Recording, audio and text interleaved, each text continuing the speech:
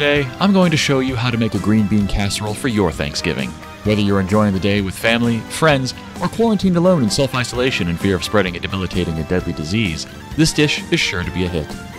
First, we need to open up our green beans.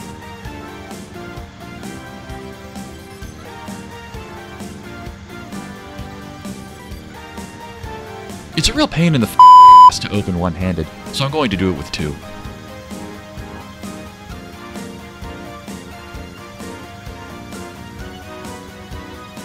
Now it's time to pour all that in the strainer.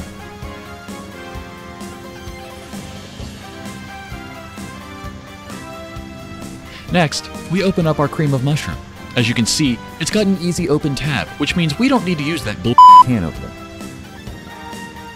After that, we dump our green beans into a baking dish alongside the cream of mushroom, being careful not to leave in any large chunks of metal that could cause blood to erupt violently out of your own or your guest's throat passage. Now we add some milk, and of course, an entire container of French's fried onions, because that is fire.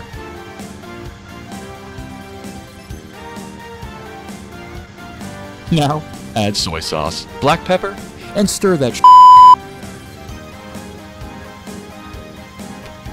Into the oven you go, Once it's been hotboxed for 25 minutes, take it out and layer some cheese on top, and then add some more French's fried onions. Back into the searing heat for another 10 minutes. Enjoy your dish, fat